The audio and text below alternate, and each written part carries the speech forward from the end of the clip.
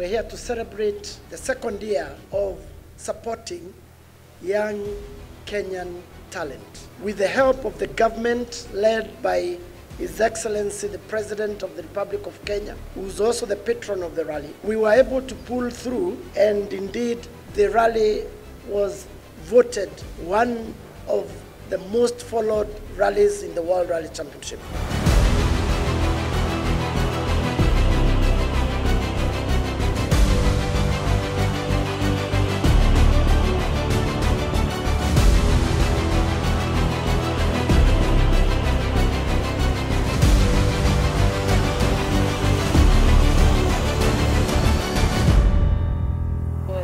First time in a rally car, my first time doing a rally, my first time sitting with a navigator. So everything was new. So I took it as a learning experience. For me, it means opportunity.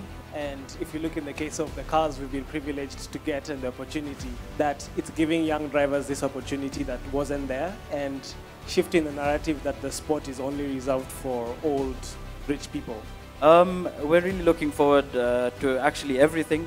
You've given not just us, but you've given Kenya the chance to strive for excellence, and we're very thankful to Safaricom. I did the Rally of Sweden. I finished 4th in my class.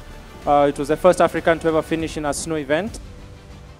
Our sponsorship is for these young rally drivers that you've seen in front of us, and they're supporting teams and officials to travel to competitions in Africa and in Europe over the next 3 years. We have challenges of what the youth do every day these days.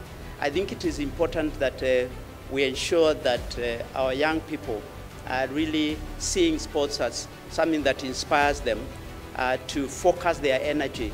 The sponsorships that we continue to receive, and especially the critical ones that we're receiving today, are very, very important. They're important in ensuring that the drivers participate in all these events, the Safari Rally, but other local and international events.